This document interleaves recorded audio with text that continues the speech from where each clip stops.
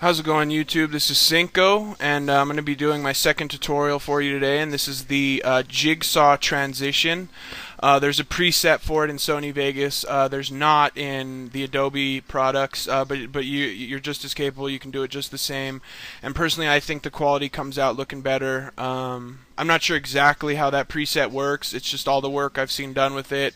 There's often blurry lines around the edges, stuff like that. Yeah, this is a good technique. You'll still be able to do this if you have Sony Vegas. You'll just need Photoshop or another program where you can work with still images. So let me show you what we're going to be doing here. It's going to look like this. You have your first clip, and then it transitions in there. You see that? And so that it's a nice transition, and all the pieces kind of fit together like puzzle pieces. That's why it's the jigsaw effect. So yeah, so let's get started now. So this is what it'll look like in your composition. You'll have your first clip here on my the triple on vacant, and then you're going to have each layer. This is going to be still images that you've cut out from your second clip. So you see, you have the gun come in, and then this is the bottom already starting to kind of peak here. So then that comes in. See, you still have a little spot here. Then you scroll a little farther, and it comes down and fits together like a puzzle piece, and then the clip starts. So it's a cool effect. It's very useful.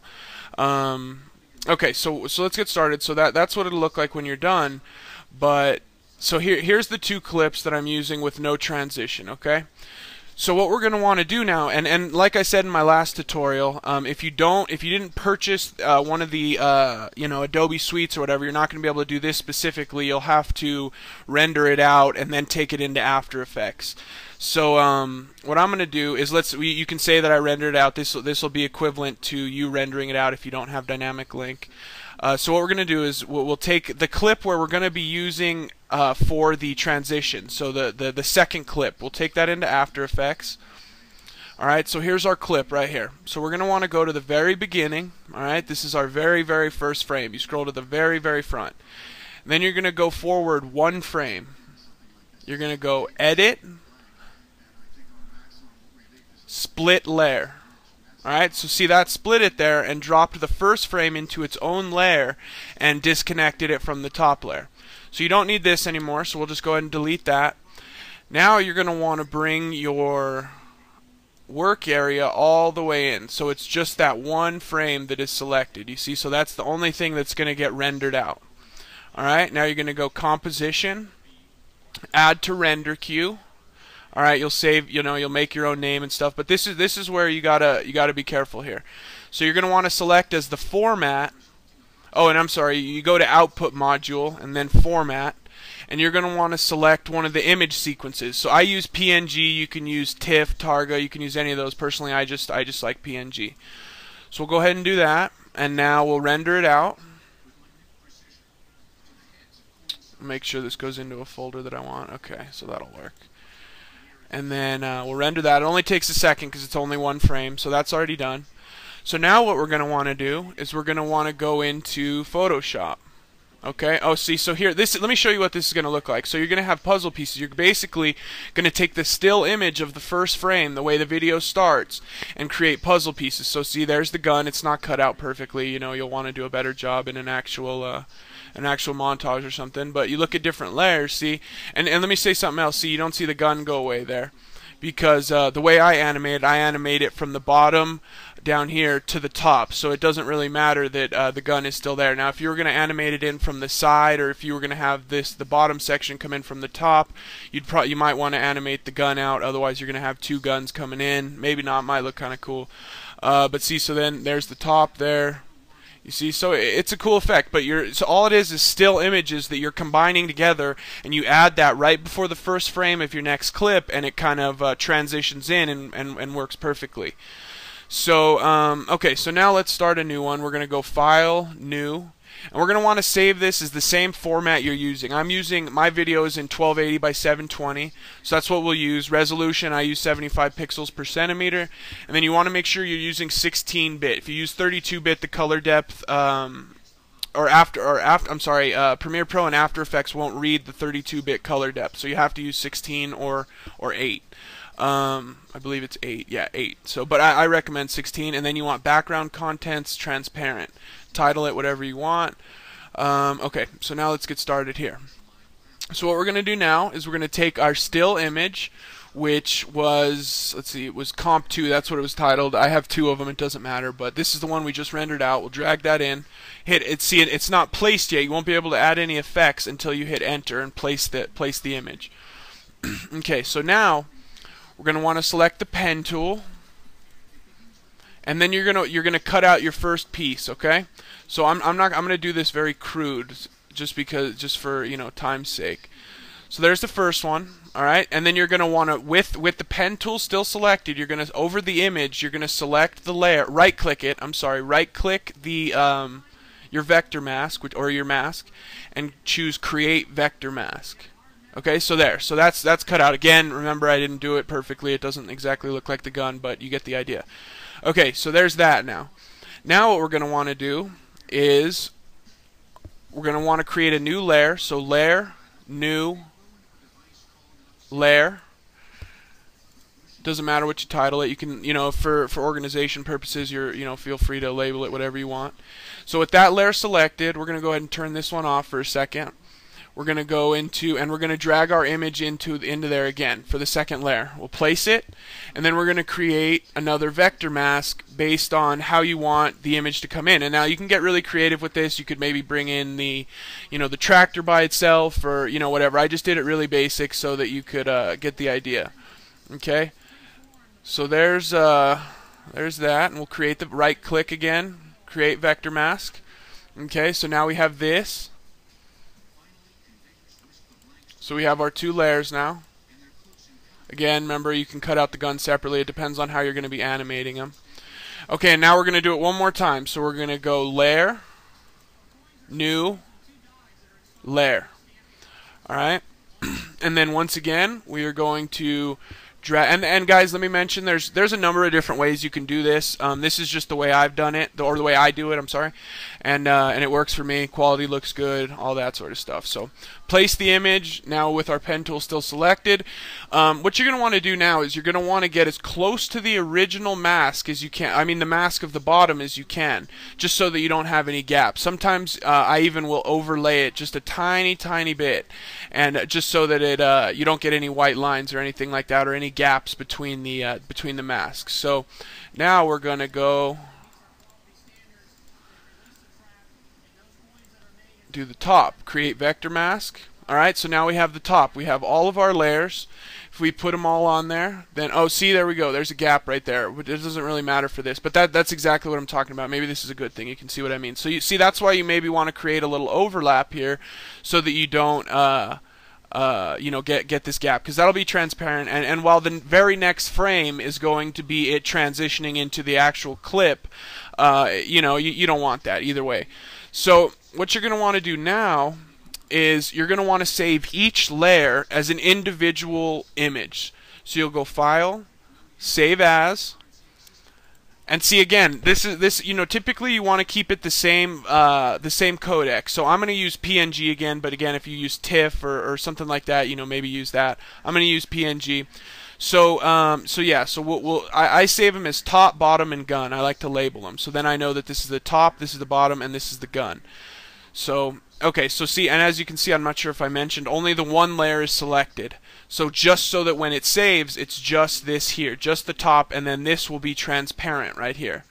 Okay, so now what you're going to do is you're going to unselect this layer, select the next one, and then you're going to go in again, File, Save As, whatever you're going to label them, bottom, whatever. I'll just do bot. Make sure you're in PNG. And then save it again. And then lastly, same thing, you're going to, after that saves, you're going to unselect that one, select that one, and then File, Save As, etc., etc. And then you're going to have 3 different images of different areas on the on your image. So now what we're going to do is we're going to take those images back into Photoshop. I'm sorry, into Premiere Pro. Okay? So now all you got to do is you're just gonna, so top, gun, bottom, I named them bot or whatever, but top, gun, bottom, and then you're just gonna drag them and drop them. Copy, copy. Oh, that's not the right one. We want this one, because these ones are cut up a little bit better, so I'll use these. And then top. Okay, so there's those, our top, bottom, and the gun. So now what you're gonna do is, I put the gun on top because then you want that to overlay. You want it on top of the other layers. Okay, so find where you want the transition to come in. So we'll say that looks good right there. All right, and then you're going to have it stop right when the next clip starts. So see, you go to the very end of this.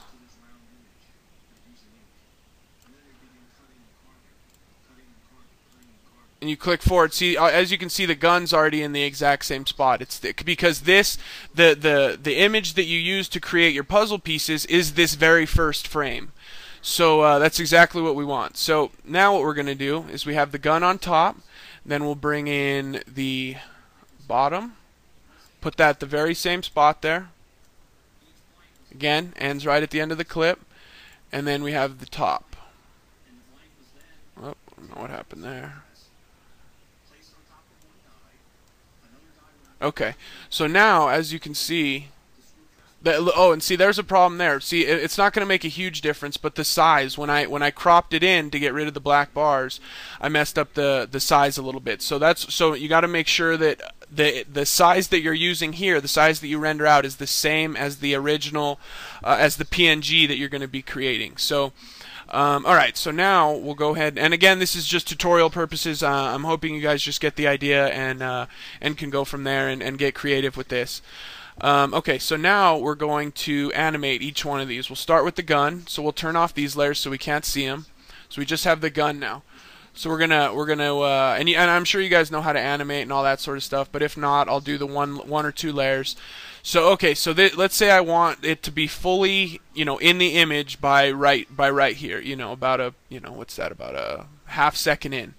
So we're gonna create a keyframe, then we'll go back to the beginning, and then we're gonna animate it out. So I just want it to come straight in from the bottom, so I'm just gonna have it like that. So now when you play it forward, it comes in from the bottom. Okay? So now you're going to want to choose your next spot where you want the next piece to come in, and you're going to do the same thing. You're going to motion, you're going to create a keyframe, and I just create the keyframe just so that I know. You don't necessarily have to create that one yet because that's the one you're going to be changing, but I like to create it just so that I know where the last piece, where that ended and where it stopped moving, the animation. So then you'll create another keyframe here so that it's fully in. Oh, better make sure that we can see it too. Okay, so now we can see it. It's fully in. We'll go back to this. Make sure that it's on. And it turns black when you're on the keyframe you created. So see, it's gray now. It's black now. Alright, so now we'll just animate that right out the bottom. And it automatic when you start. Also, if I hadn't created that keyframe, as soon as you start moving that stuff, it'll automatically create a keyframe if you have the stopwatch click. So now you see that coming in from the bottom. All right, and then lastly we'll do the top. Again, we'll go to about the end for this, just so that right when it finishes coming in, the clip actually starts. So then we'll create a keyframe at the end, because that's where we want it to stop animating. We'll make it so we can see it. Okay, so here's this keyframe here. Or now we'll create another keyframe with it animating from the top. Okay, so now as it animates in, comes down, and you see it fits perfectly with the clip. Because that very first frame you see, that is the actual clip that's movie, that's not a still image. Okay, so now let's make all these visible. And we'll just kind of scroll through this real quick. Gun comes in, bottom comes in, top comes in, and then the clip starts. So see, that looks nice. It's a nice effect. Then you'll render it out, get it looking the way you want. If you're going to be doing color corrections, make sure you add the color correction before so that it applies to the still image when you render that out.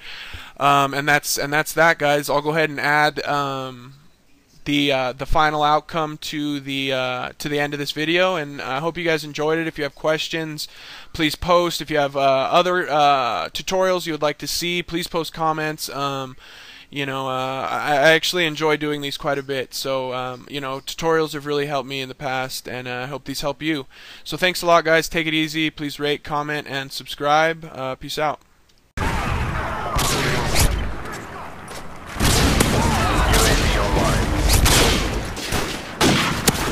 UAV recon standing by. You can do that.